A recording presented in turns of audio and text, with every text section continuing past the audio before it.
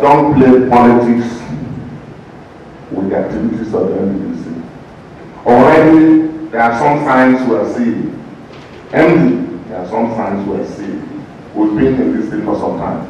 The NDC cannot be a tool for funding political activities or sponsoring candidates in whichever party.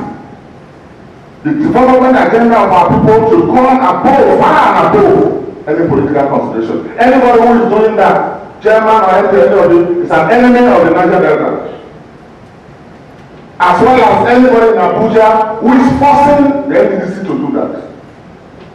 That money can build roads.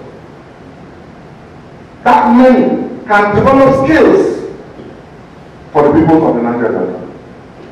That's the Niger Delta we envision. That's the Niger Delta we deserve and respect under your leadership. And if a board led by the Senator Ndoma Eba that we know,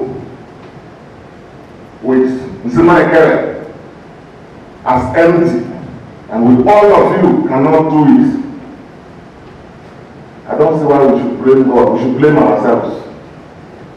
In that case, as Shakespeare says, the fault, dear friends,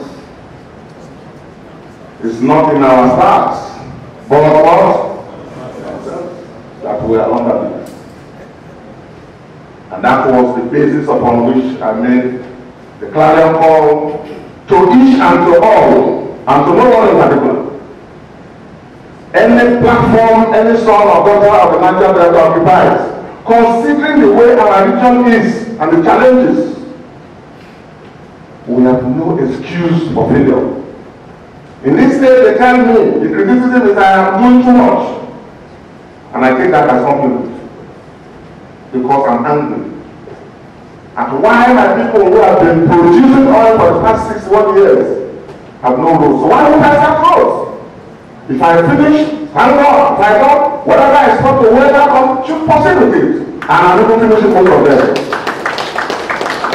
No politics about development. No politics about security.